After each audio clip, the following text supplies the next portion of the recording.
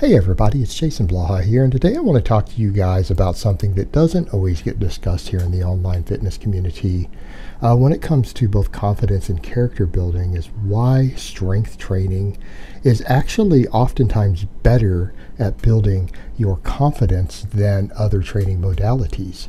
And that might seem like a contradiction at first, because a lot of guys get into training, and this is a perfect example. They get into training because they want to get more confident to attract women. And more often than not, and there are exceptions to this rule, but more often than not, as you hear people say, the first day you walk into the gym is the day that you are forever small. And because when you're dealing with something that is such as subjective as the attractiveness of your physique, your aesthetics, your lines, your proportions, which is one thing that people train for, the problem is that that forces most people to be more self-critical. They tend to judge each other more. And accordingly, for a lot of those guys, if you started with a confidence issue to begin with, you end up being more insecure in the long term, which, really defeats the purpose. And I'm not saying that happens to everyone, because there are clearly exceptions to this rule. Like many other rules out there, there are exceptions. There are always exceptions. But a lot of people out there listening right now have been through this, and they know exactly what I'm talking about. Because you're dealing with something as a saturated area, you're always going to be comparing yourself, if you're training for that, to people who have obtained results that you will probably never be able to obtain, because they're usually genetically gifted, with extremely strict lifestyles and usually very heavy drug regimens. And it's hard to compete with that. And I'm not telling guys that you shouldn't care about this at all, because if you want a more aesthetic and more attractive physique, there's no reason you can't obtain that while strength training. You're just going to have to be tighter on your diet than a lot of strength athletes. But back to the bigger point at hand. When you are training for strength, you are training for something that is a long-term outcome that you can see objectively. Meaning there's no subjectiveness to it, there's no opinion on it other than maybe a judge looking and seeing, did you make a lift correctly? Did you pause on your chest with a bench press? Did you go deep enough on a squat? Whatever. There's criteria like that might require an eye to look at it, but at the end of the day, when you are strength training, what are you focusing on? Performance. And we're dealing with stuff that is measurable. In other words, when you come in and do a barbell squat, if you're doing a 5-rep set of barbell squats with 300 pounds, either you did 5 reps with 300 pounds or you didn't. You either reached the goal or you didn't. And it doesn't have to be a squat. It doesn't even have to be a squat, bench, or deadlift. It could be overhead pressing. It could be weighted chin up. It could be a weighted dip.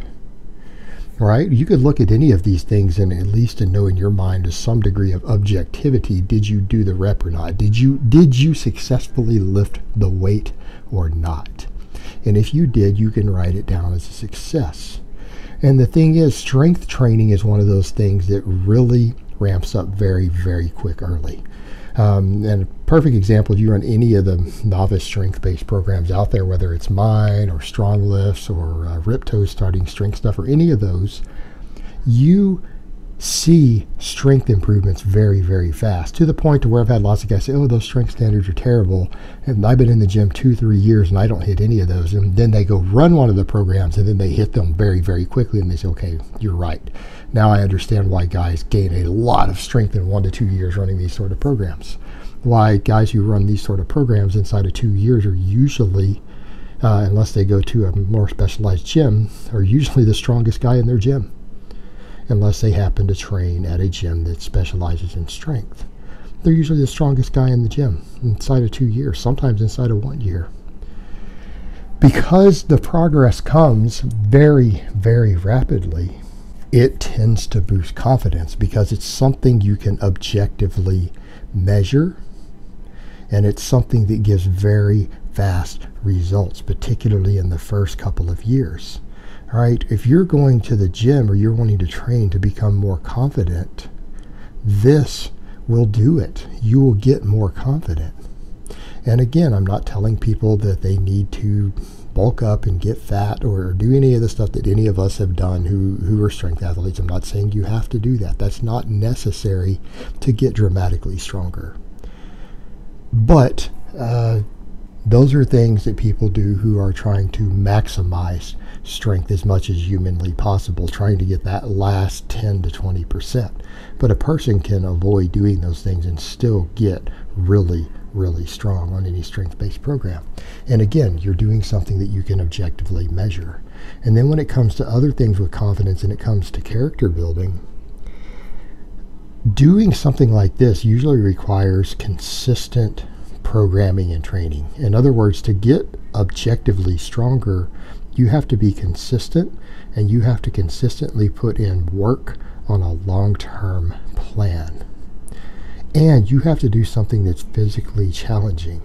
There is something very, very confidence building about this.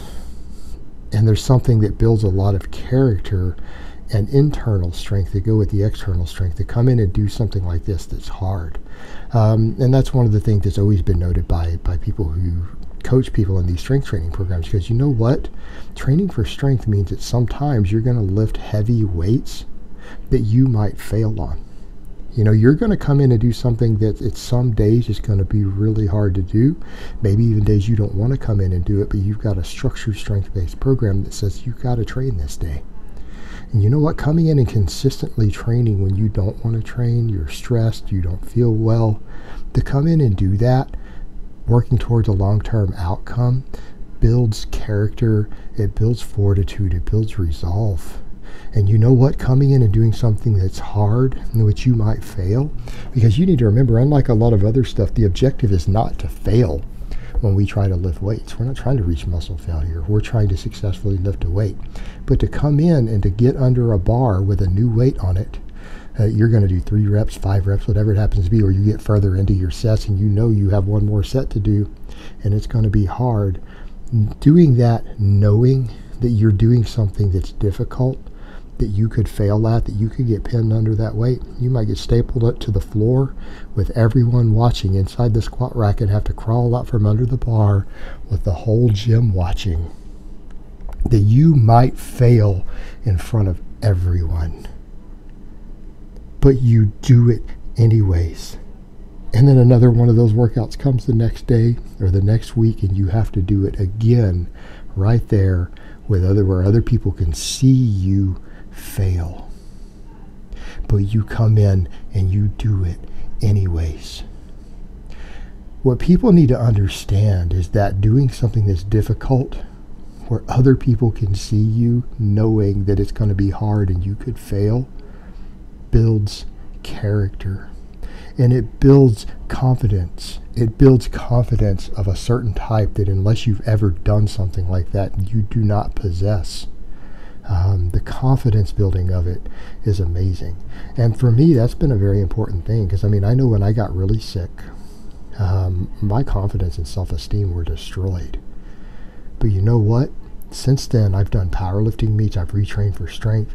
I have missed lifts in powerlifting meets. You know, I have been pinned under a squat at a powerlifting meet with 100 people standing there watching and with cameras rolling. Pinned right there. With people watching me fail. Watching me fail while giving everything that I had. And you know what? I survived. And I moved forward. You know what? That builds self-esteem. And if your self-esteem has been destroyed by something, that will rebuild it. It will make you feel good about yourself, because you failed with other people watching, but you gave everything that you had, and it was the best that you could do, and you might have failed, but you gave 100%. That's a very, very powerful thing. And again, unless you have experienced something like that, of giving 100% and failing in front of other people, and then saying, you know what, I'm going to do better. I'm not going to give up. I'm going to keep training. I want to get stronger. I want to do better next time. It changes you as a person. That sort of thing absolutely changes you as a person, and it teaches you work ethic. It teaches you the value of hard work, and it teaches you the value of even failure.